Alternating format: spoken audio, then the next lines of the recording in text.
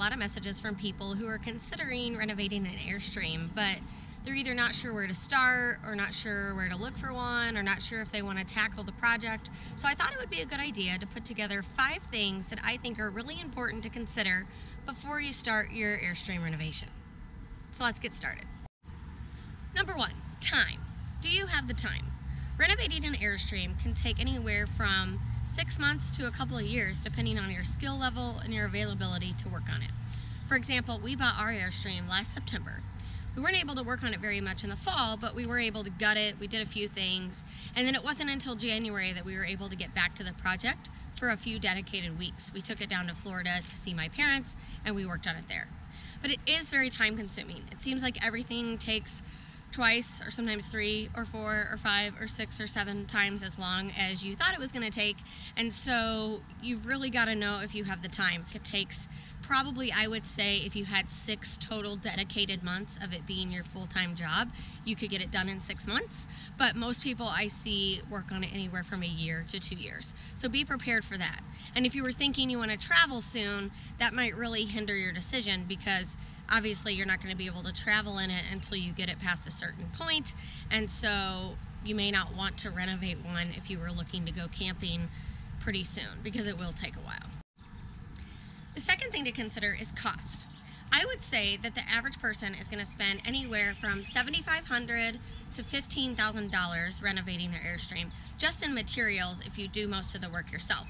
You're going to have a lot of expenses that are big, such as air conditioner, axles, tires, windows if you have any broken windows, and of course materials for finishes like cabinetry and stuff like that does cost a little bit more. Another thing to take into consideration with cost is that you're not using typical materials. So things that you would normally use to build a house, you may not be able to use to refinish an Airstream, so you might have to go a different route, and sometimes that can be more expensive. Number 3, weigh the pros and cons of price versus condition. It's important to remember that just because you find an Airstream that's super affordable, it's not always a good thing. It may need more work. It may need a lot more work than you want to tackle. For example, we were not interested in having to tackle a frame off renovation. We did not want to have to do any welding or anything with the frame, and so we were willing to spend a little bit more to get a camper in better condition that we didn't have to take it that far back to do that much work to. The 4th thing to consider before tackling an Airstream remodel is skill level. It's very important to know and understand what you plan on your skill level being and how much you plan on doing yourself versus what you think you might have to hire out.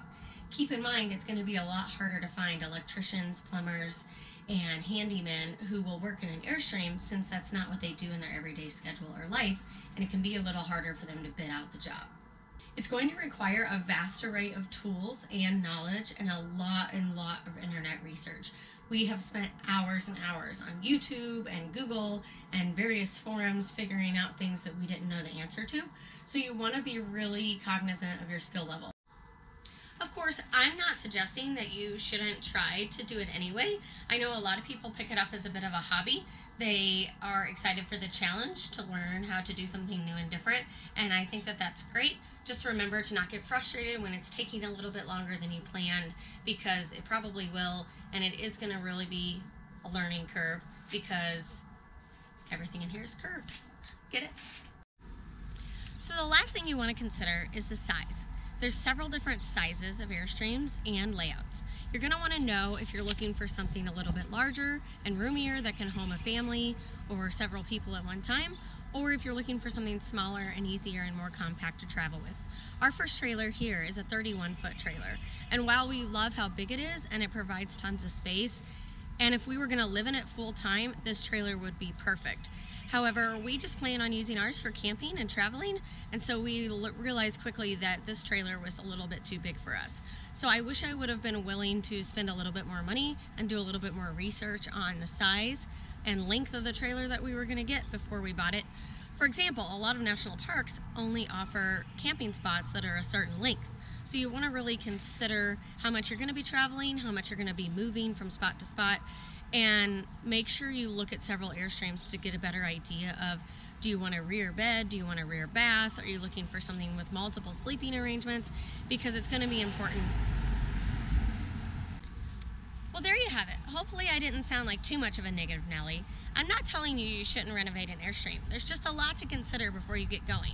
It's a very stressful project, but it's super rewarding to see it finished in the end and taken on camping trips and know that you're the one that put all the hard work into making this the perfect Airstream.